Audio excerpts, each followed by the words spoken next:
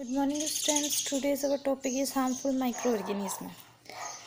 Microorganism Microorganisms are harmful in many ways. Some of the microorganisms cause disease in human, plants and animals. Such disease-causing microorganisms are called pathogens. Some microorganisms spoil food, clothing, and leather. Let us study more about their harmful activities. So, first is disease-causing microorganism in human. Pathogens enter our body through the air we breathe, the water we drink, or the food we eat. They can also get transmitted by direct contact with an infected person or carried by an animal.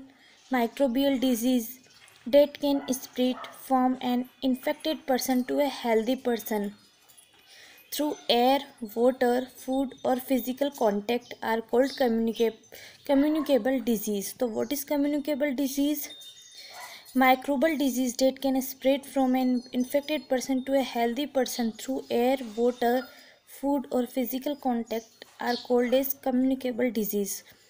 For example, such diseases included cholera, common cold, chickenpox, and tuberculosis.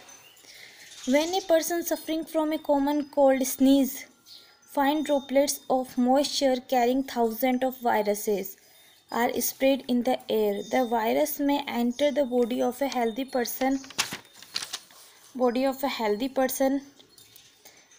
while breathing and cause infection. How to prevent the spread of communicable disease? We should keep a handkerchief on the nose and mouth while sneezing. It is better to keep a distance from infected person. There are some insects and animals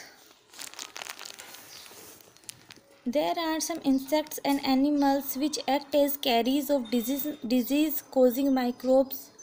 Housefly is one of such carrier. The flies sit on the garbage and animal excreta. Pathogens stick to the bodies.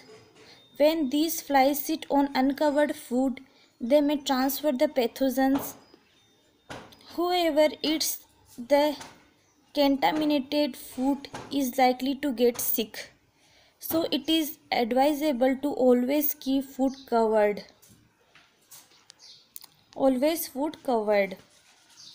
Avoid consuming uncovered items of food.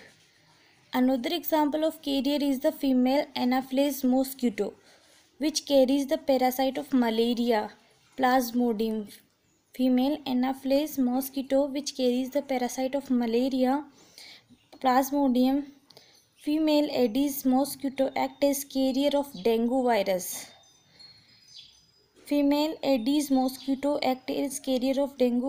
How can we control the spread of malaria or dengue?